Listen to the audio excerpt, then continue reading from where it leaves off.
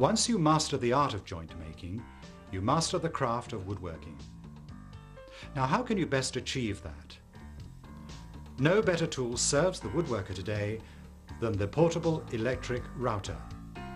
With it, you can make virtually any joint in wood. In this video, I'm going to show you how this amazing tool can cut joints easily, quickly and accurately.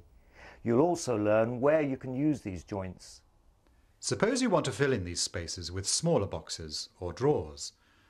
The router will cut fine joints such as box or comb joints with special cutters. It has a useful vise with dogs for holding any shape work, and it includes a facility for mounting a router underneath.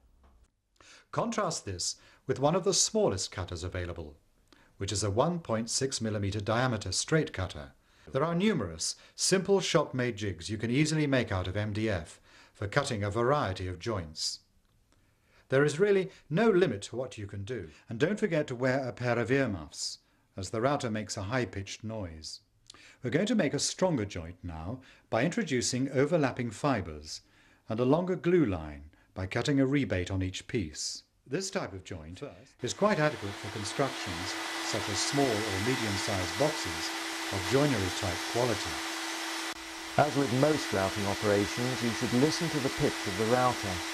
If the revs drop significantly or there is excessive vibration, it means you are taking too much off in one go.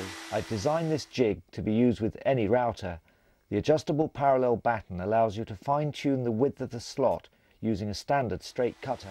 The tenons are cut first by routing 2 rebates across the wood with a straight cutter and parallel fence. Then a simple jig can be used to route the individual tenons. Care must be taken to set the depth of the cut accurately so that the joint fits flush.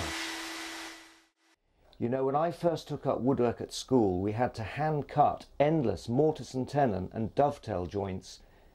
Most of them landed up in the bin. But today, woodworking is so much easier for everyone thanks to the power tool revolution.